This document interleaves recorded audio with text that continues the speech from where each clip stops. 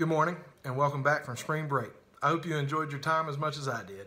I know last night I was like a kid before Christmas, not being able to sleep, anticipating getting back to school this morning. This week's word is going to be attitude. The great thing about attitude is everybody has one, and it's 100% up to you if yours is good or bad. The definition for attitude is a way of thinking or feeling, typically one that is reflected in the person's behavior. I got a sign on my door in my office that reads, "Attitude is everything." Pick a good one. That sign is there for me to read every time I step into my office. It's there to let me know that I'm in control of how my attitude is going to be for that day. During the break, I was looking forward to making this video and trying to figure out what to say to motivate you on the Monday back from spring break. I thought about a video that Coach Rowdy Bush shared with the Avid students.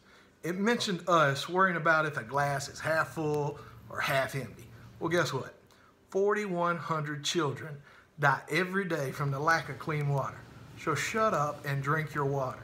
And if you still think that your glass is half full, just go grab a smaller glass. It's really that simple. Choosing to have a good attitude once will not help you forever, but neither does bathing, and that is exactly why it's recommended daily. So I challenge each of you this week to go have the best attitude possible. And remember, life is only 10% of what happens to you. The other 90% is based on the attitude you choose to respond with.